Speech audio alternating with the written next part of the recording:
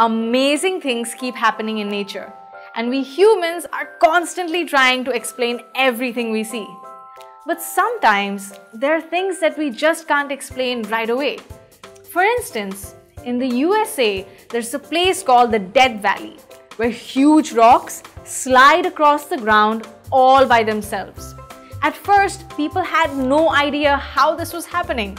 So to find out, scientists put tracing devices in the rocks to monitor their movements. And it turned out there was a really simple explanation for why these rocks were walking on their own. When it gets really cold, a very thin layer of ice forms on the ground.